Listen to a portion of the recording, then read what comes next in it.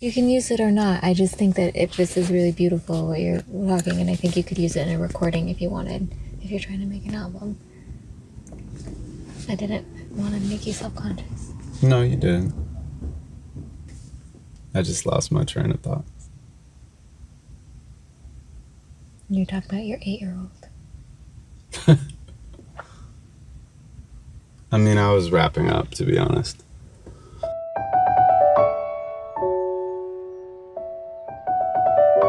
I'm a bird that wants to be a plane. I know that sounds insane, but every living thing deserves to dream. I watch them take off from the island on the side of the runway lane and curse my feathered wings. I'm jealous of these giant metal kings, how their engine sings, floating off the ground, leaving smoke clouds and perfect iridescent streams. I've tried to follow them, hoping that they would take the lead, but they don't notice me and I can't keep up with their speed. I always wind up somewhere in between, and as their trail disappears into thin air, it's hard to breathe. I really wish they'd let me join their team. My breaking heart is on my sleeve, so I open up my beak to speak, but they're too far to hear my screams. To them, I'm bird feed, cause they don't understand what I aspire to achieve. I have higher needs indeed, beyond the pretty ponds and the subtlety of swaying reeds. I want to kiss the moon, cutting rain clouds over endless seas, bend the breeze, let it freeze. Elements are of no consequence when you're forever free. But instead, I'm me. I'm a bird that wants to be a plane. But what's more absurd, I heard that somewhere there's a plane that wants to be a bird.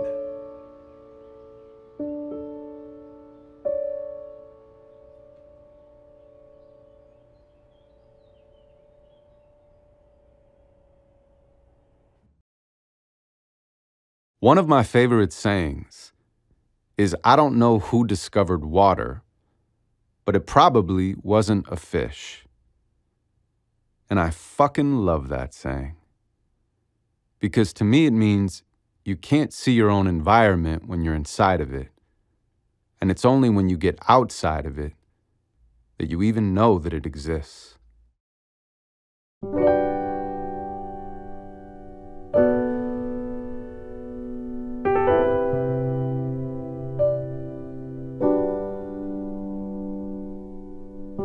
They say a goldfish will only get as big as its bowl.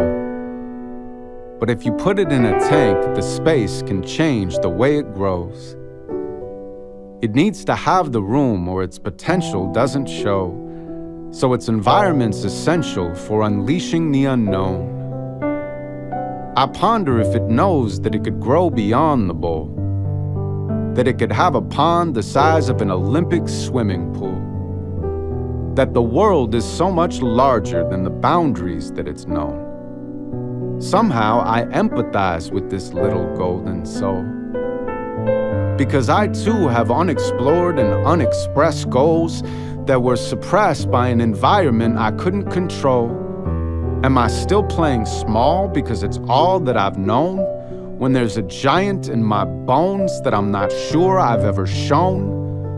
I ask myself this question when I'm purposely alone. When my body grows to take up all the rooms inside my home, I expand in all directions, every single inch consumed. I'm 1 billion feet tall now, my head over the moon. I look down on the earth as it slowly spins around. I look down on the countries and the cities and the towns. I look down on the square blocks and buildings all around. I look down on my street and rip the roof right off my house. I look down on myself sitting writing on my couch. Look, I barely pay attention. I'm the one that's looking down. How unaware I am of where I am, it's profound. So I put the roof back on and shrink myself back to the ground. It's crazy how I fit infinity inside my doubts.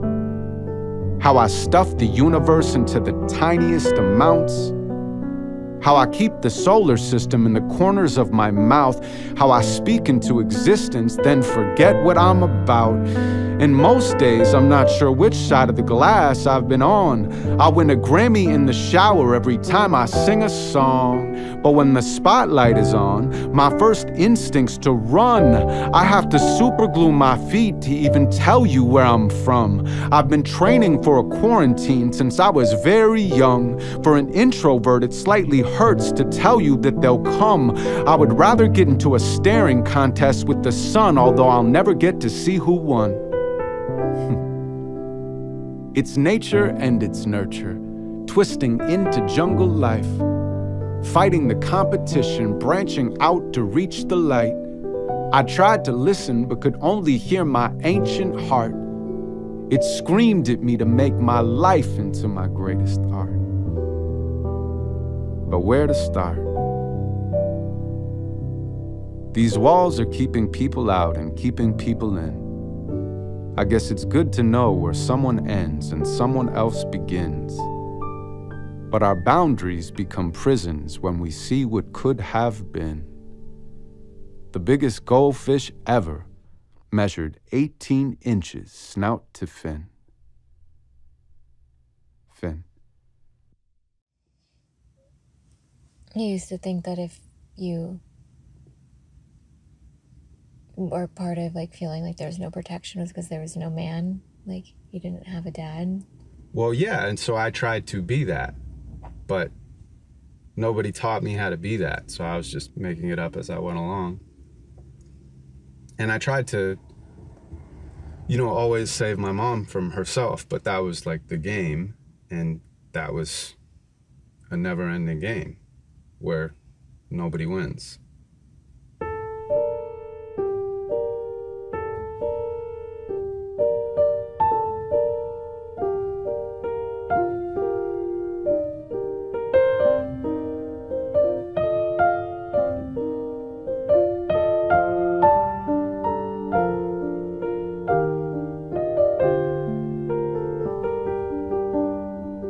If I told you that I loved you, would you believe me?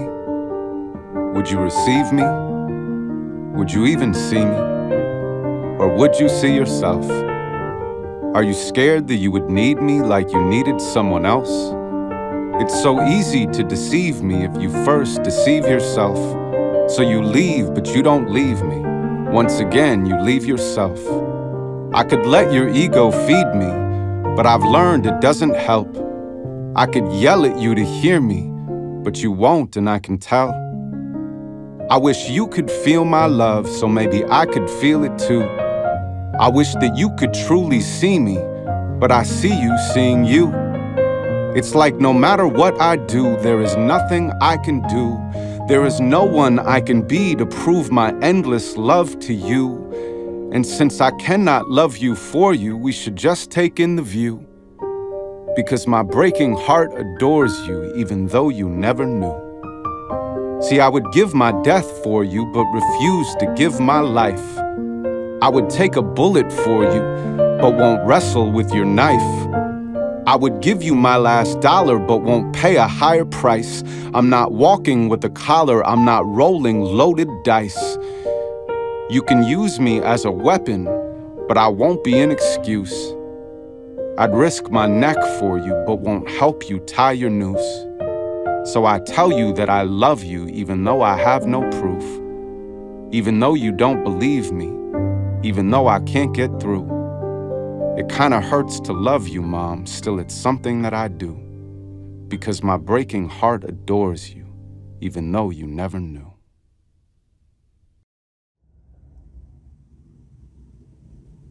Earlier you were saying that like you didn't have anyone show you who you were, but don't you feel like there's a kernel of like your true essence that you remember before you were conditioned?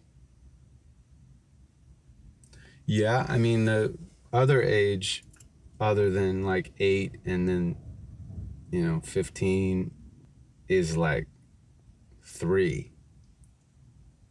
And every time I imagine my 3-year-old, he's fearless. and he's really curious, and he just explores and plays constantly. I can't even really like catch his attention, because when I'm around him, he's just running around like a tornado. You know, he's smiling all the time. He jumps on me and uses me like a jungle gym and then runs away.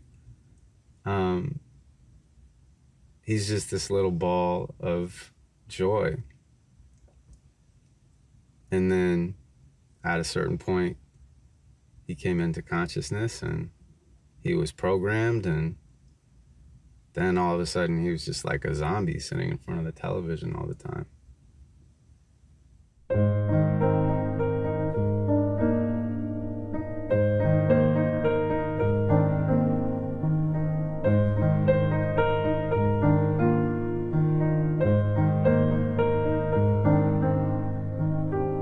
Sometimes I miss my sadness. I get so sad without it. It was with me all these years, it never gave me cause to doubt it. But as my joys increased, my heart was suddenly too crowded, and it pushed my sadness out, and now I'm sad to be without it. It was my best friend, with me everywhere I went, ride or die until the end. I got so used to sadness that my sadness used to like to play pretend, 'cause it didn't trust strangers. So it hid behind my happiness and hid behind my anger. But really it was sadness. I couldn't let it out, I couldn't get it out, I couldn't, wouldn't, shouldn't. What if someone saw, they'd know what I'm about? Then they'd view me as weak, and they'd take advantage of the secret I couldn't keep. So I kept it to myself, and I built a wall around my heart. My tears became a crocodile moat. You'd have to swim across and not get torn apart. But even if you reached the other side, that was just the start. I'd have archers posted way up high. You can't get to my sadness. How dare you even fucking try? I'll kill you before showing you the sadness that I have inside. After all, it's mine. I worked hard for this. Plus, it's the primary fuel my ego harnesses. What if I give it up and nothing takes its place? What would I do with all that space? It'd be a waste. I'd rather stick with sadness. That's what I told myself. I'm comfortable with sadness. At least I know him well. He wants to kill me in my sleep. When he smiles, I can tell he's terrified I'm gonna leave him in a self-imposed hell. I feel guilty when I'm happy. Of course I know it's wrong, but somehow suffering is easier than braving the unknown. Connection can be scary. I don't want to lose control, 'cause nothing else can hurt me while I'm hiding in this hole.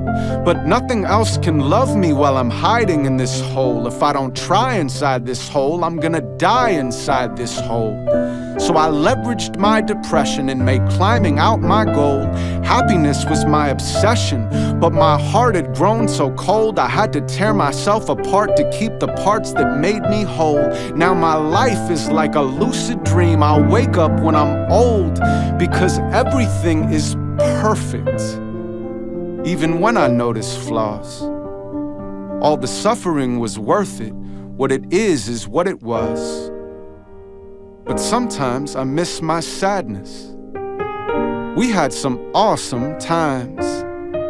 I hear he's talking shit about me through a twisted grapevine. It's kinda empty here without him. It used to be so packed.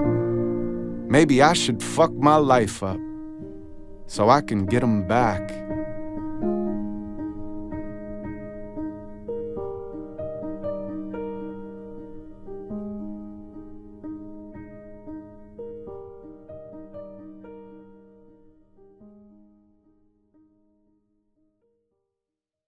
But I had so much shit happen to me. I mean,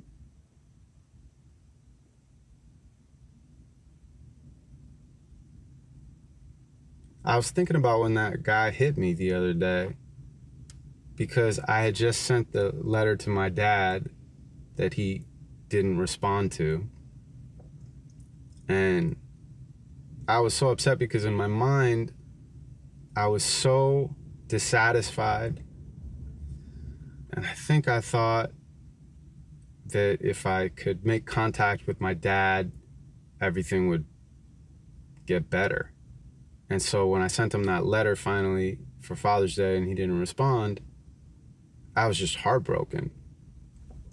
And that was the summer that we went away to this fucking camp that, you know, 45-year-old man hit me at. And I was thinking about that situation the other day because I didn't trust anybody. Nobody. Yeah. At least not an adult. And I didn't have any other mentors or people that I looked up to as adults that I felt I was open enough to confide in. And so here I was at this camp, and this guy thought I was messing with his son, which I kind of was, but we were also playing. And he just hauled off and hit me, and he hit me so hard. And yeah, man, I just, once again, it was like, I just felt like the world was out to get me. Because I didn't ever look at men and feel comfortable as a boy. I always looked at them like they were an alien or some foreign thing that was like so far away from me. And then when we got robbed, that was really fucked up. Like, it was super violent. Like, we came home and it wasn't like they had stolen a bunch of shit. They destroyed the house. They cut all of her clothes. They stole my Nintendo, my baseball cards. But then they fucking overturned everything else. They dumped all of this water, like gallons of water, on our couch. They graffitied the walls. The television was broken. And it was like another situation where I was like 11 and I was like, oh, okay, like there's no protection here.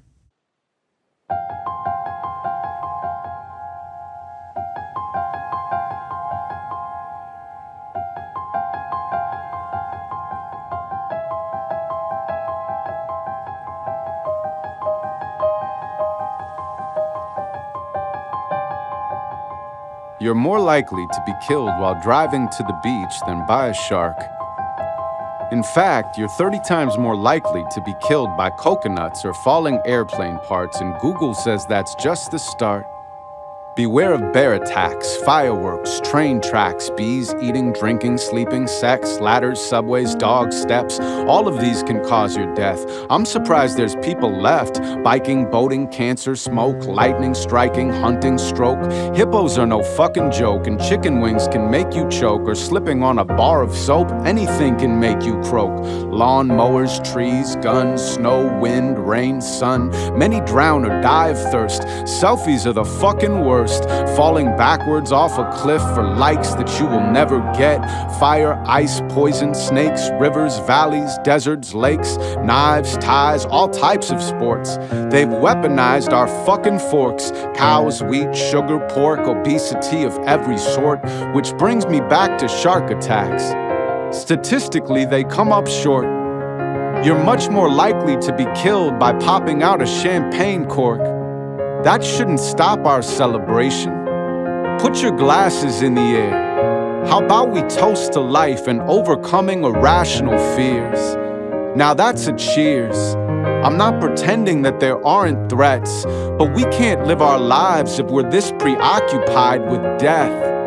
You cannot hide somewhere where time doesn't find you.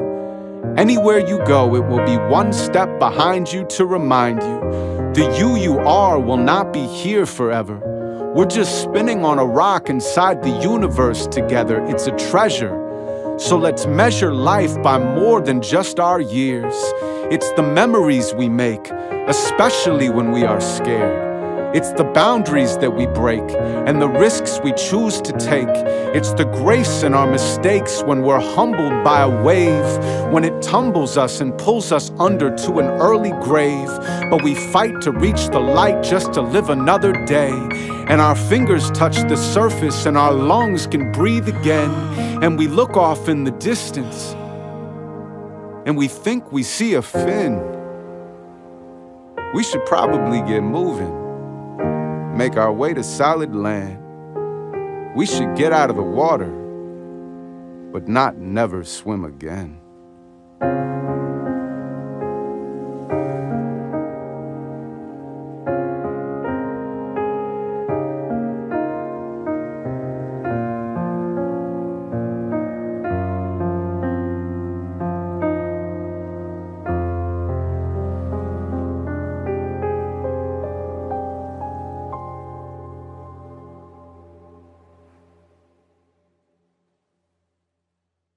But the point is that all of those different times in my life that were frozen inside of me, they still exist, and they want to be acknowledged too. So when something then happens externally that triggers them and gives them an excuse to take over, then I go away for a while. I do that with you. I do that occasionally with other people, but mostly I just do it within myself. And so lately, instead of not paying attention to those parts of me, I've just been actively communicating with them all day long, ad nauseum. Because when I, did that medicine journey, that was where I saw my inner children, not inner child, but inner children. They were like in a jail cell in the middle of my chest. So when I talk to them, somehow I can relax a little bit in that area. And it allows me to be a little bit more in the world.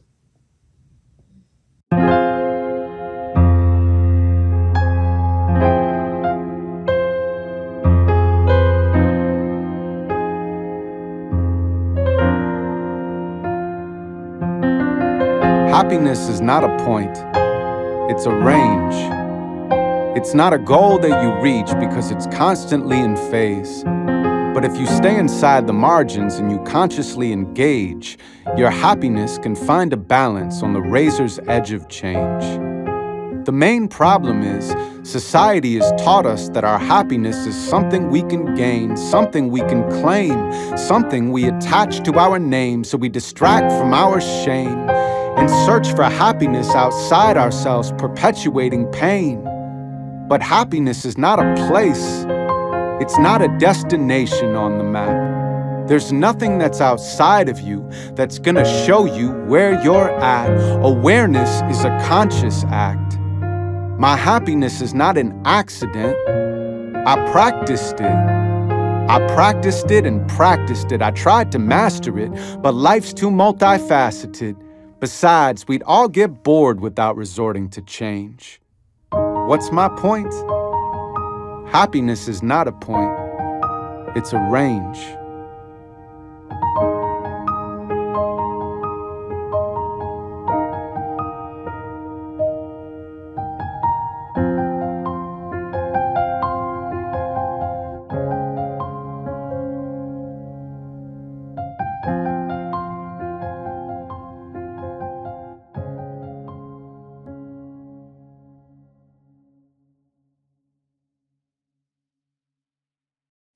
If you don't know what your purpose is, tell me what your passion is.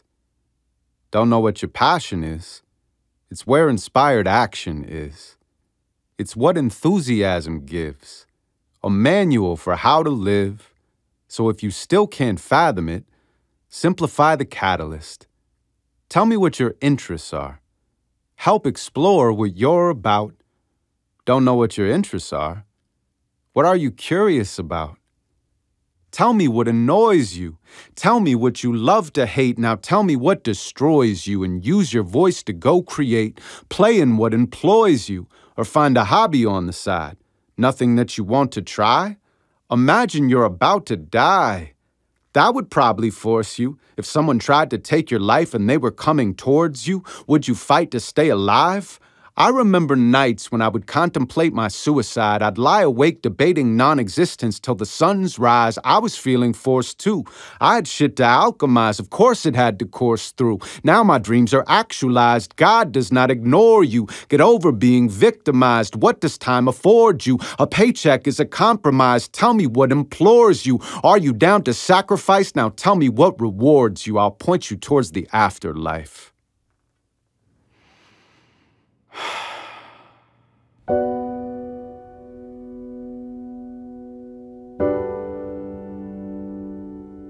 There is nothing in life that you cannot breathe through except death. And since we're all alive, it means at least there's one breath left. So pull it deep into your chest, into your bones, into your breasts, into your blood, into your necks, into the mud, into the depth, until it hugs your souls and suffocates the space that you have left, until it tugs your heartstrings and leaves your molecules caressed. Just a few precious seconds right before eternal rest. Will you fight for your survival from this uninvited guest? Will you Rolodex your history to glamorize regrets, or set your sights on new arrival and go sprinting up the steps? Me, I'll revel in the wonders of the colors and the shapes. The way the light resembles floating diamonds dancing on the lakes. I am nobody's mistake, but my existence wasn't planned. I had to sneak into the party, they were out of wristbands. Now I'm sinking towards the exit like it's made of quicksand. See, I got used to spinning my wheels, but hit the kickstand. I want to truly view the world around me while I still can.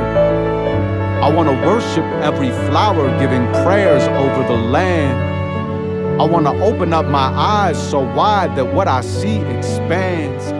And the beauty beams so bright it overwhelms woman and man. Forget a portal to the light. I want to scream, I want to fight. I want to eat and fucking drink. I want to touch, I want to think. I want to feel and taste and see. I want to live, I want to be. And I'd give anything but life, because I'm dying to be me.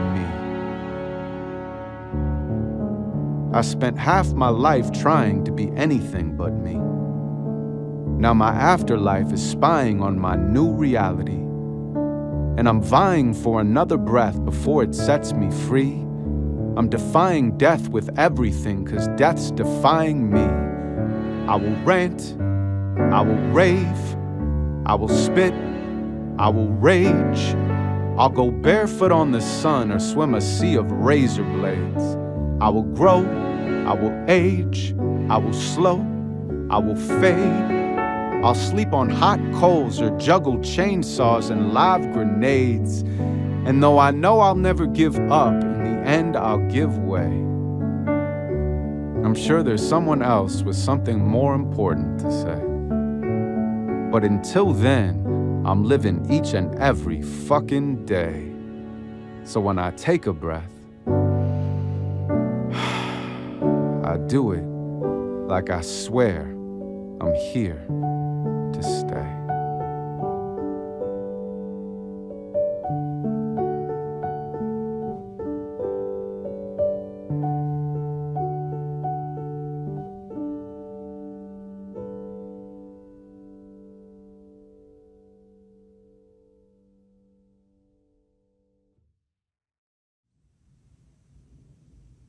And for you, when you look at like not being able to celebrate certain things or focusing on the negative, you know, it's just what we're used to. And that's what's comfortable. Yeah. And so that's what we go back to, and we dance even if we don't like the music. Yeah, I was very comfortable being disappointed. that was your natural state. In fact, how are you supposed to know that that's not love? I mean, I guess that's what I thought it was for a long time. And I was always trying to change it, but obviously not choosing the right people until I found you. But not that I'm trying to change you. Well, you have changed me, even if you haven't tried. Yeah, but I had to be willing to be with someone different than what I was normally attracted to. I was like attracted to chaos, yeah, and being disappointed and being let down.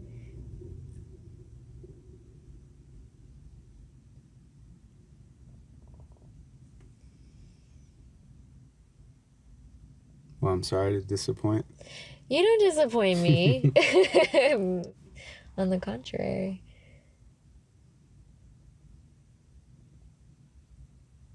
You don't disappoint me at all.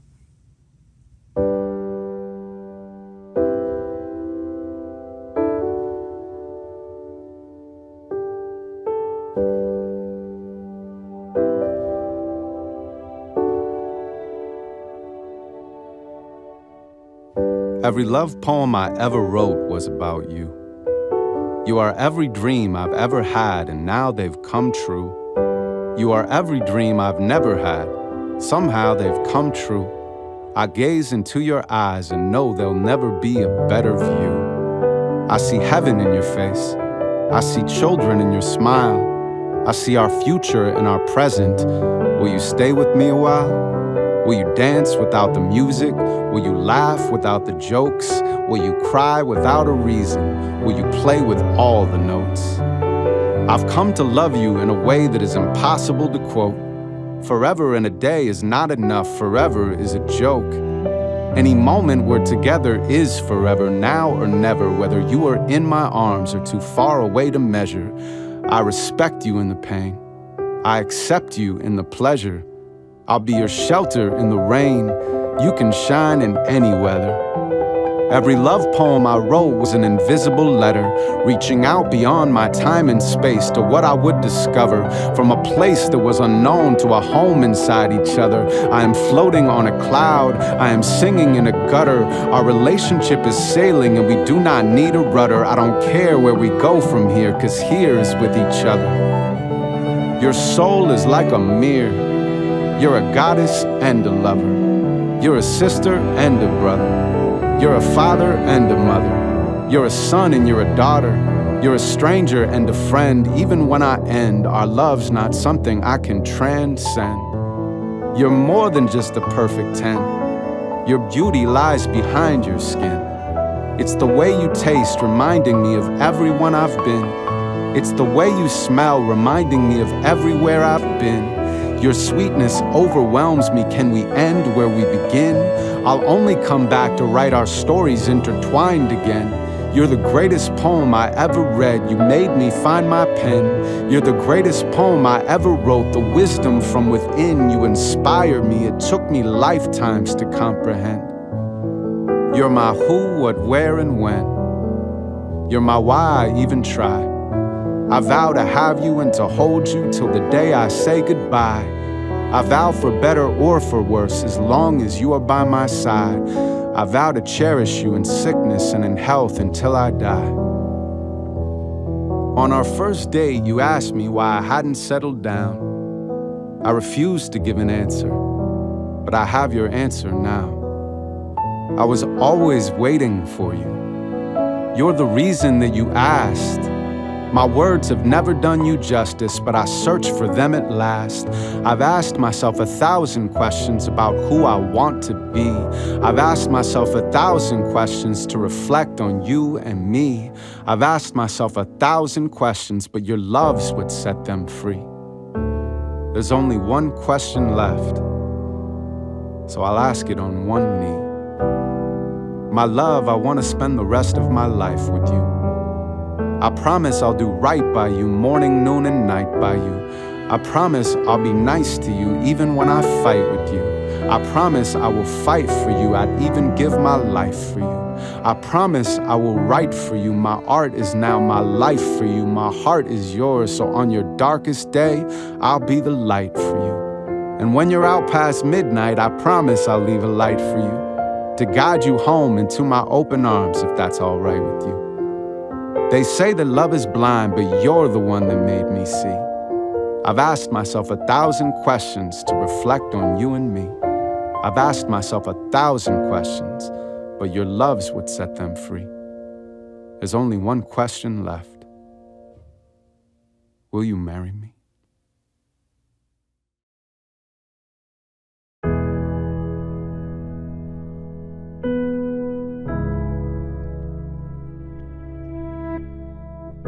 Love is not soft, love is hard. Love is not smooth, love is scarred. Love is not perfect, love is flawed. Love is not quiet, love is loud. Love is not jealous, love is proud. Love is not certain, love is doubt. But love is not leaving, love's turning around. Love's learning to fight for the middle ground. Love is not gentle, love is tough. Love is not fragile, love is rough. Love is not thinking that love is enough. So I choose to love you harder from the moment I wake up. Love is a revolutionary act. Love is an attack. Love is not abstract, love is a fact. Love is not passive, love is passion. Love is not a feeling, love is an action. Love is saying yes when you want to say no. Love is saying stay when you want to say go. Love is staying high even when you get low. Love is going with the flow, holding on and letting go. 'Cause love is not easy, love is complex. Love is not right or wrong, love is context. Love is not black or white, love is progress. Love is not a product, love is a process. So in the simple moments, when the chaos fades away, in the silence of the evening, or the empty of your day, you'll remember what it feels like to give your heart away and think how lucky you have been to get to love someone this way, and how lucky you still are to get to love someone this way. It's a miracle to be alive. That's why I have to say, love is not a guarantee. It will come and it will leave. It relies on your belief, so it will bring you to your knees. Love is weak, love is lost, love is grief, love is loss. Love is risk, love is real, but love is worth the pain we feel. And I won't let the fear of losing you limit how I'm loving you. I'm gonna love you harder. It's a privilege to be hugging you. I'm gonna love you harder more than ever before. I'm at peace with knowing love is war. That's what we're fighting for.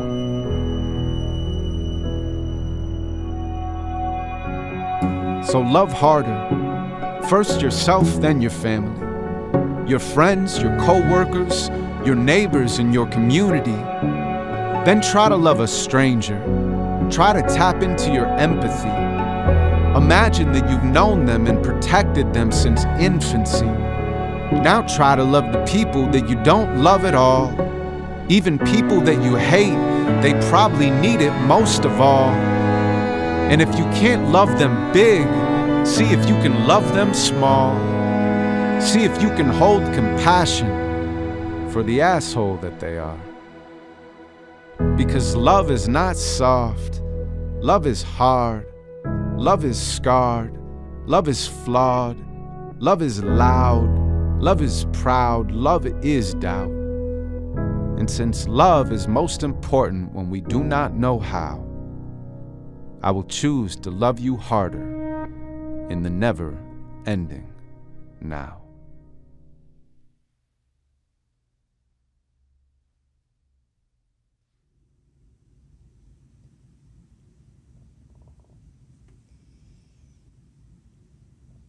You want to go in and take a CBD bubble bath?